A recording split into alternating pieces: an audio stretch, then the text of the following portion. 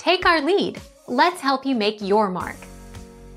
Our goal is your satisfaction. Let us show you the way.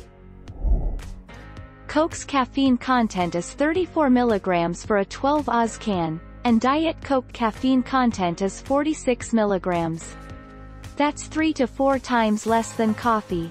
The same sized coffee, in this case a 12 oz cup, has 140 milligrams or more.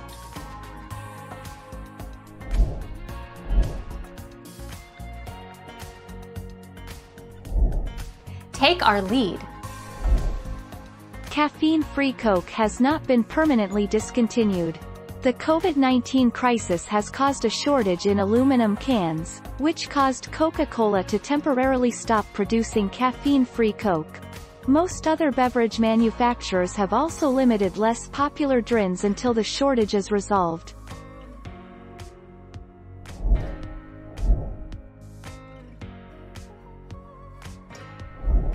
Make your mark. Take our lead.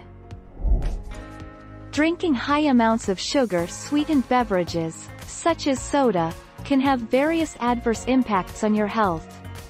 These range from increased chances of tooth decay to a higher risk of heart disease and metabolic disorders like type 2 diabetes.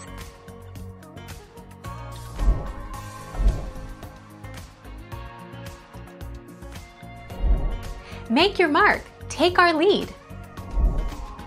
Colas or dark sodas are a problem for people on dialysis and people with very poor kidney function, generally stage 4 or 5 chronic kidney disease (CKD).